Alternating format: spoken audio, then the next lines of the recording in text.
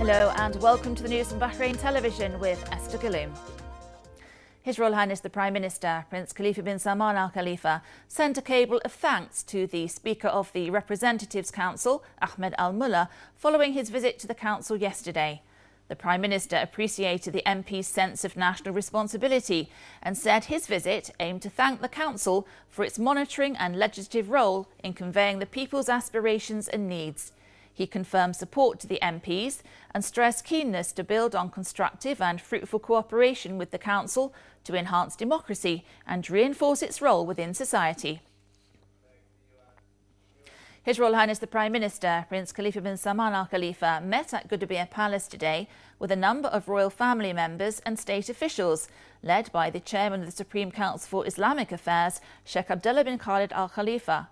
His Royal Highness commended the contributions of the Bahraini people to the development of national action, highlighting the efforts in this regard of Sheikh Abdullah bin Khalid Al Khalifa, who is considered a role model of Bahraini, Arab and Islamic history.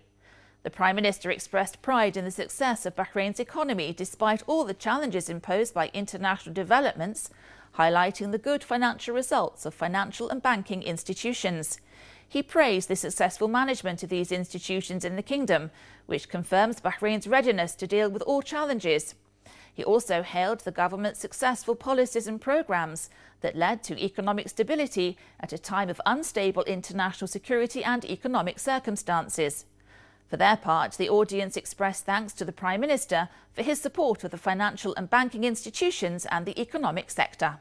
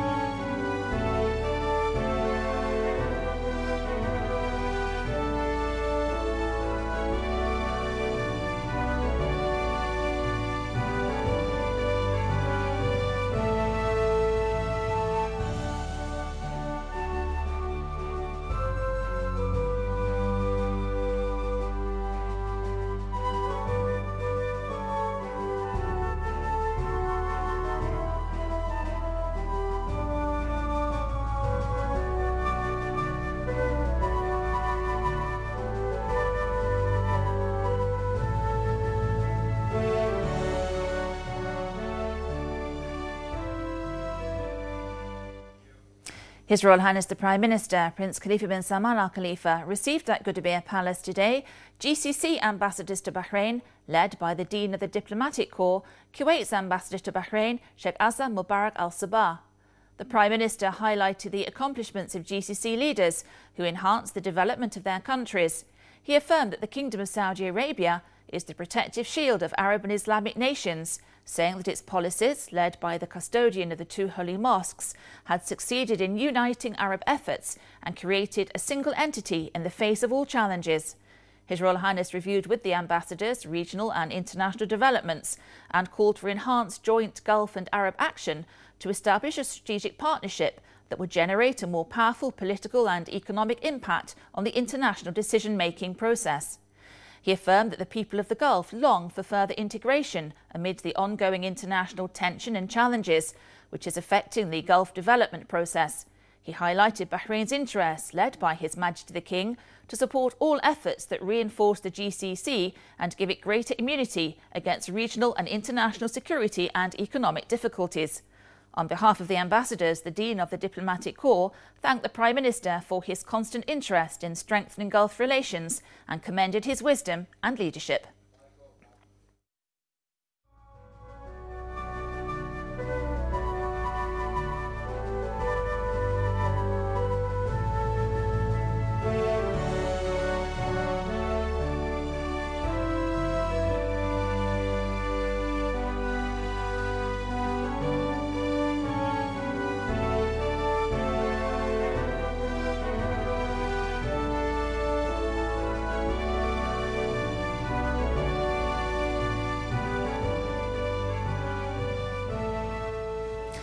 The Supreme Council for Islamic Affairs held its regular meeting today, chaired by Sheikh Abdullah bin Khalid Al Khalifa, in the presence of his deputy, Sheikh Abdurrahman bin Mohammed bin Rashid Al Khalifa.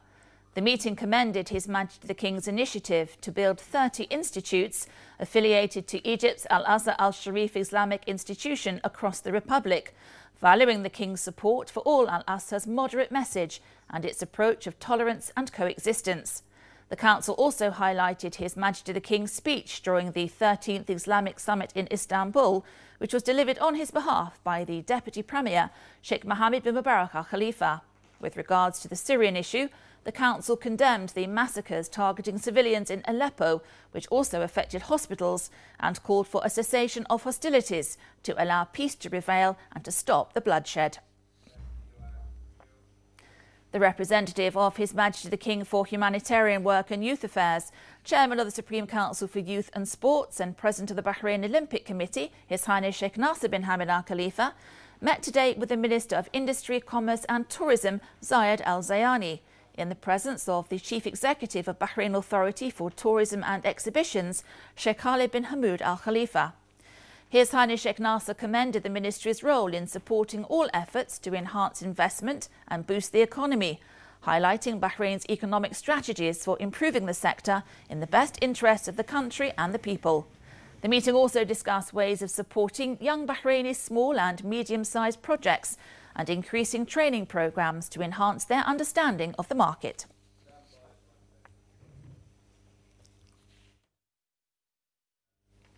The wife of His Majesty the King and President of the Supreme Council for Women, Her Royal Highness Princess Sabika bint Ibrahim Al Khalifa, deputised the Supreme Council's Deputy President, Dr. Sheikha Mariam bint Hassan Al Khalifa, to open the 5th Legal Forum at the University of Bahrain, which was attended by a number of academics, Shura Council members and judges. Dr. Sheikha Mariam bint Hassan lauded the Supreme Council's plans and strategies for providing equal opportunities for both genders and for supporting the empowerment of women. The SCW Secretary-General Hada Al-Ansari delivered a speech in which she commended the contribution made by Bahraini women in the judicial field since the 1970s. For his part, the President of the University of Bahrain, Riyad Hamza, expressed pride in Princess Sabika's patronage of the forum and hailed the numerous achievements made by the SCW during the prosperous era of His Majesty King Hamad bin Isa Al Khalifa.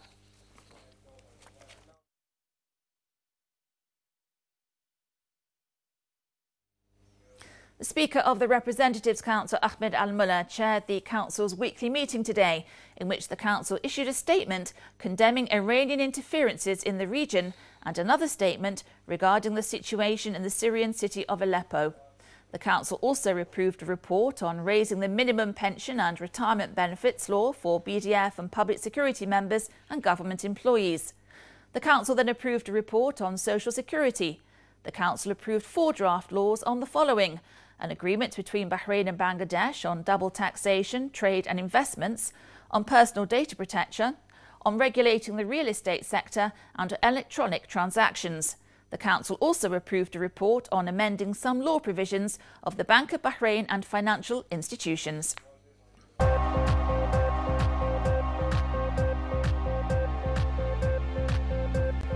Now it's time to join Danielle for the latest business news. Thanks very much, Esther.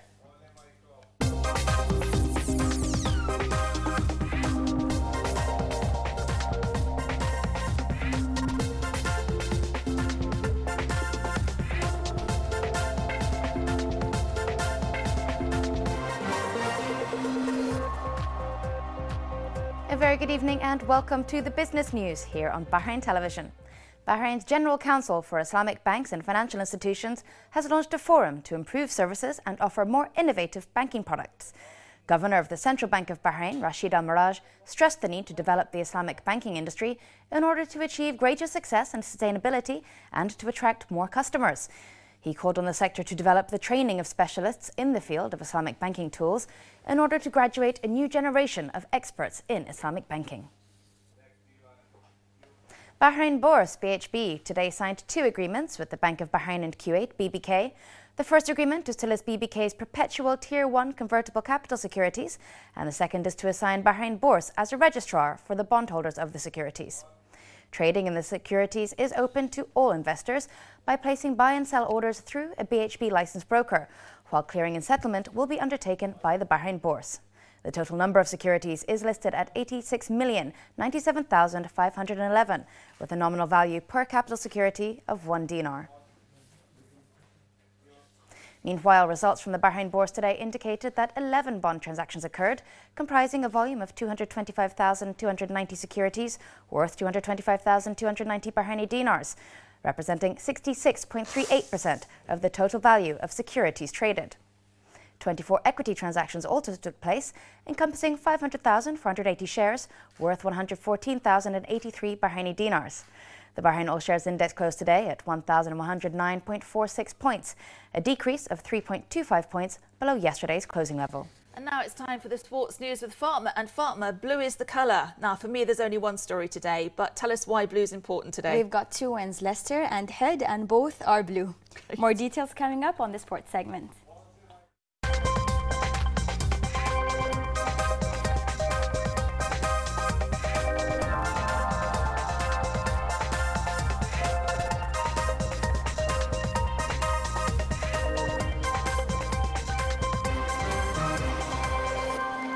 Good evening and welcome to the sports news on Bahrain Television. Al Had claimed their first ever league title with 2 rounds to go after Muharraq fell to a 2-0 against Manama. The league champions claimed 36 points in 16 games this campaign, holding an 8-point lead against their closest rivals, Muharraq. Al Had have managed to also top the goal scoring charts as they hold the highest number of goals scored with 30 in their tally. The highlight of Al Had's season was their striker Mohamed Al Rawihi, who put in a top-notch performance week in week out as he sits as the highest goal scorer with 7 goals, also earning him a national team call-up. Also in the spotlight was their goalkeeper Abbas Khamis, who was nominated for the Best Goalkeeper Award for the season. Fourth place Al Rifa have also announced sacking their Tunisian coach Samir Ben Shammam after a series of disappointing results, winning on 4 of their last 10 games. They also have announced appointing Bahraini Ahmed Isa as his successor.